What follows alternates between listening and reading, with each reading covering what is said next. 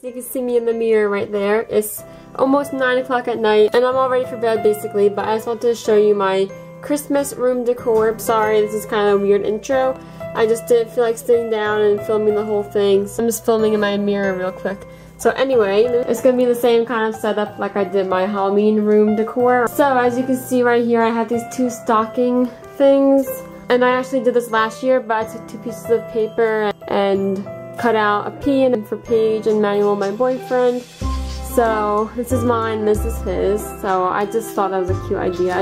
And then right over here I have this little tray from Target that I got last year. I have a fall themed Germex, which was in my last video, and this warm vanilla sugar one, which is kind of like a Christmas one. I have this winter candle from Bath & Body Works. And then what else do I have? I have this candle, and it was from like a gift set that has 3 candles in it, and it's from Glade. So it's just a typical kind of like cranberry spicy scented candle. And on my doorknob I have this little Christmas door hanger with little bells, and it doesn't get that annoying, I promise, because when I open it you can't really hear it. So, and then on the outside of my door I have this little wreath with bells, but you can't even hear it when you open or close it, but I just have that there. Back in my room, the last thing I have that I put up here today, let me turn on a light so you can see it better, and it's really pretty.